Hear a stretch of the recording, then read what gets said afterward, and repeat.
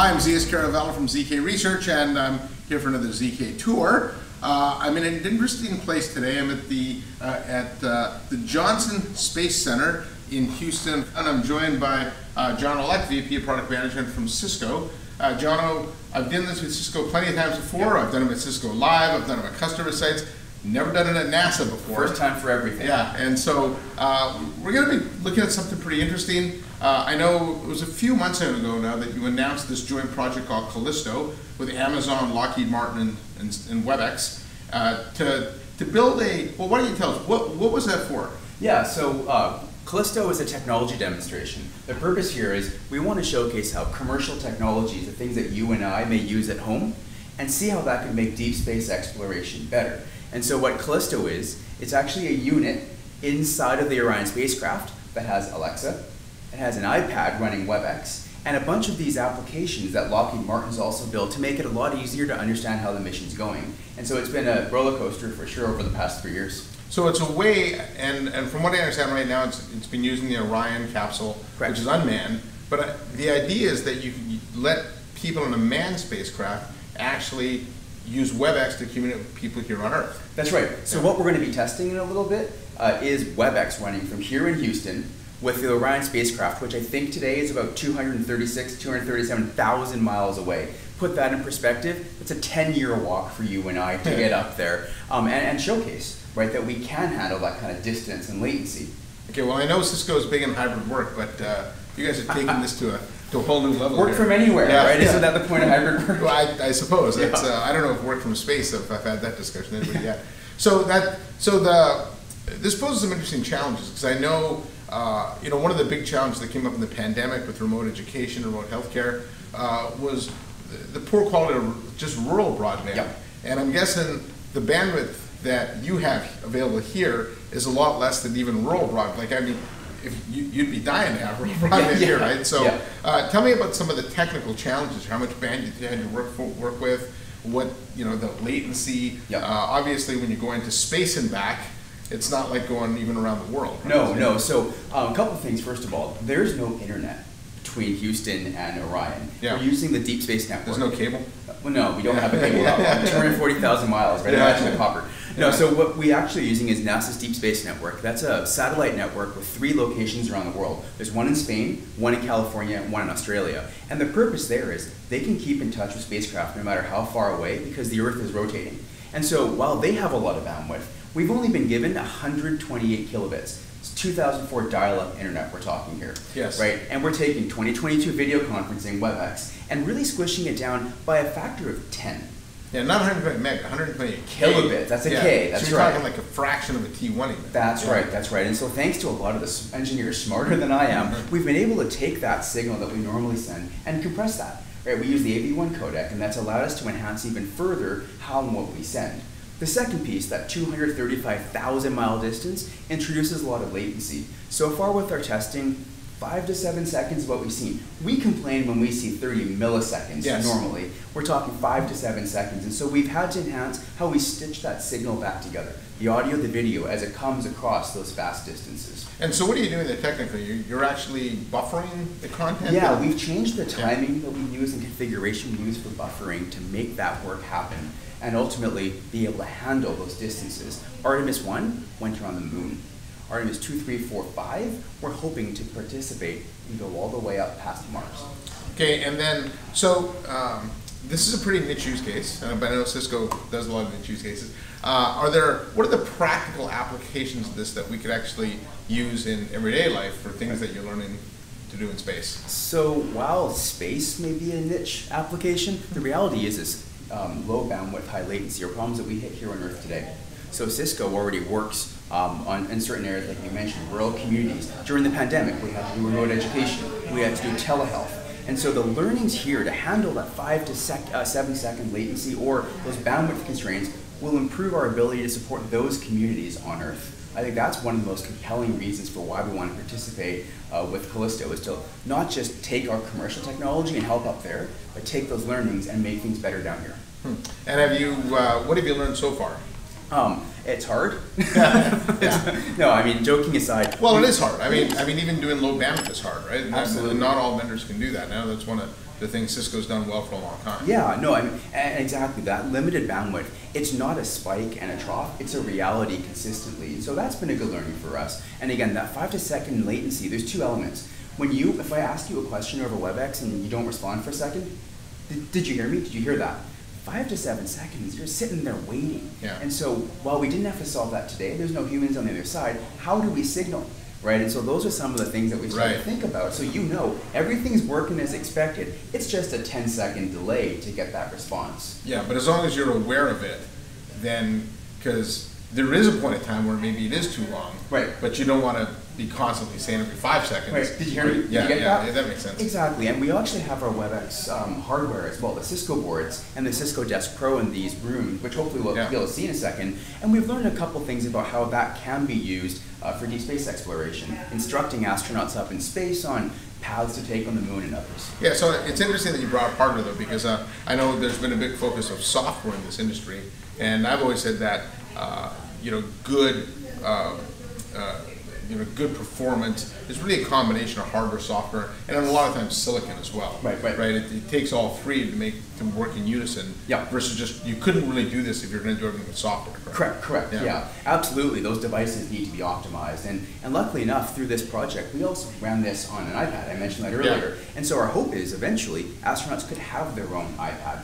They could be dialing their families, right? And so it is, but you have to think across all that, the physical device as well as that software and the underlying network, as we know well. Okay, well, I know in another room we have kind of a mock demonstration set up. Should we go in there and have a look? Yeah, let's take a look. Okay, let's go.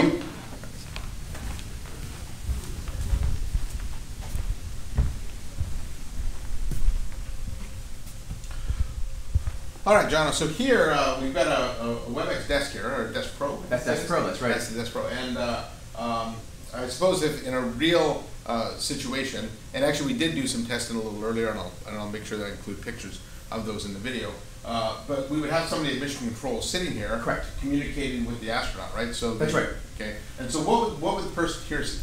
Yeah, so this Desk Pro in the actual room is connected through that deep space network we talked about to the Orion spacecraft. Here, if there was a human up on Orion, you would see their face and they would see you. The intention is it would work the same as if you and I were meeting in our respective homes. Okay, and then the tie-in with Alexa does what? That's, everyone knows Alexa's, hey Alexa, what's the weather? Right. Well, what are some of the commands we might say here? Yeah, so the intention with Alexa in the Callisto technology demonstration is two things. Make it easy to understand what's going on. So one of the commands that we've been testing is, hey Alexa, what's the velocity? What's the internal cabin pressure? Get information. The batteries. Batteries are important. Batteries are what power all these spacecraft, and so that's one class. Oh right, because it is unmanned too, right? That's so right. The capsule has to respond to you, not a person. That's right. That's right. And this is something fun fact. Everything is battery powered. Those solar arrays. That's the only way to recharge those batteries. So it's critical to know, right, what is that battery status. The other thing Alexa does is you can do things with Alexa. One of the most popular commands at home is play music with Alexa. Maybe not the most directly applicable to space, but imagine a world where you could take action with that voice control. And that's really what Alexa's role is in some of this. So some use cases I'm thinking as if you're up in space and you're working even in the space station and you need and you've got gloves on. Right. You can't really touch your interface and get things to work. Or, heck, I could even see a scenario where you're outside, working on things. You can speak into a microphone. That's so right. Speech is the only access mechanism you have. That's right. Or like you saw earlier in some of the capsules, you might be on one end of that, and the control is physically on the other. And so being able to use your voice to command some of that could save you time and floating across that capsule. Okay, so here we've got the Desk Pro, and I know we're going to move over here now. Oh yeah, let's make sure we see this. Yeah, and so tell me what we're looking at here. This is actually, Jono, a mock-up of what you would actually see in the Orion capsule, correct? That's right. This is an exact replica of the Callisto unit that's on the Orion spacecraft right now. And so this is off-the-shelf iPad. It's an off-the-shelf iPad. An Alexa device. Alexa device, and it's actually powered because Alexa works in what they call a local mode. It doesn't have internet connectivity, back to the point earlier. Right, yeah. So it's getting the information from the sensors and the telemetry systems on Orion directly. So it's a little bit different, so it has that computer behind it. So I couldn't ask it what's the weather in Houston. We're working towards that. We'd love to, but But I could ask it what's the weather inside the capsule, or the temperature. Yep. What's the temperature? Absolutely, those kinds of things. And so if we were connected our Desk Pro via Webex, the Webex would appear on the iPad? That's right. So if you can imagine, this is actually the front of the capsule. And a lot of the photos that they're showing, the 4 seats are right here. I'm looking forward at that, and the person's face at the desk pro is going to show this way. Okay, and then so, and just so people at home can see it, I'll include an image of this, but there's a white ring around the Alexa device, and that works very similar to the home device. That's right. Where That's you right. have the ring light up. Yeah, it lights up to let you know that it recognized a command, and then it processes that locally. On Earth are you over right now? Using Orion's current geodetic latitude and longitude location data calculated by onboard guidance, navigation, and control software, Orion is currently over South Atlantic Ocean. Yeah, and it's not just Webex integration, or the desk phone integration, correct? I know you've got a Webex board over there with Snoopy on it. Yeah. And so if we go over here, Yep. And we played around with this a little bit before, the idea of being able to attach a board to it is these people are going to be in space a long time. That's right. That's right. And sometimes, I mean, conceivably, the next Orion mission is actually to land somebody on the moon. I think the next one goes around the moon, but the one after lands the moon. Yeah, That's right. And so there may be instructions you want to be able to give people. Exactly. And so conceivably, walk me through how the board would interact with people there. Absolutely. So first things first, our goal is that this works the same connected to Orion as it works for you and I when we're in San Jose. But the thought here is, a picture is worth 1,000 words. Rather than me trying to explain to you, hey, take a left turn here, go there, I can draw that. Right, so while we don't have the image here, drawing arrows, showcasing, go here, right, do this, zoom and focus in, those kinds of things makes it so much easier for scientists and experts here on Earth to be able to communicate their intention up in space. If you'll allow me, there's actually a really fun anecdote. We just had this conversation. I don't know if folks know where the term square peg round hole comes from. It actually comes from the Apollo 13 mission. During the mission, I think most folks know, things didn't go exactly as planned. The crew had to move from one module to the other.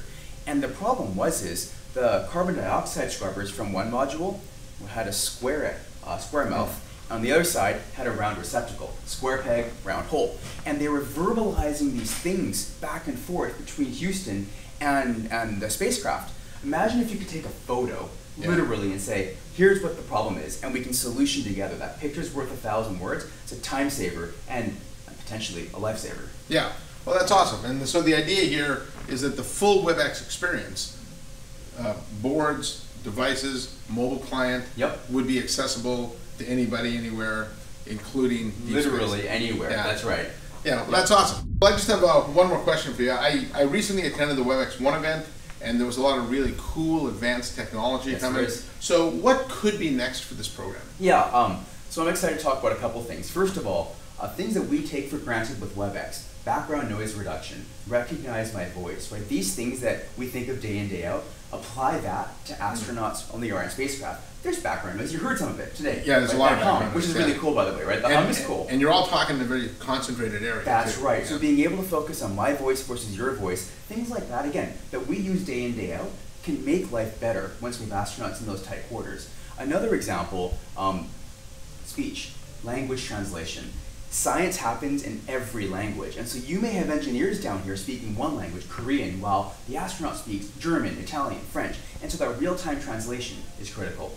The one that I think is and I have to use this very specific term, a very cool potential application, hologram, Webex hologram.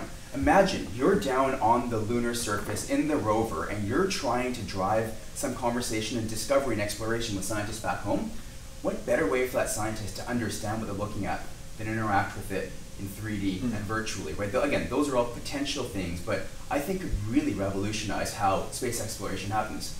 Yeah, so a lot of those advanced AI features come in that we should, the use case for those is almost magnified. That's right. In those difficult to use situations. Absolutely, that's right. Yeah, well, that's excellent then. All right, well, Jono, well, thanks for this tour. That was very informative. Yeah. I look forward to seeing what's coming next from Webex and what's coming with this program.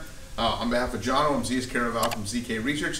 Thanks for watching, and don't forget to hit that subscribe button.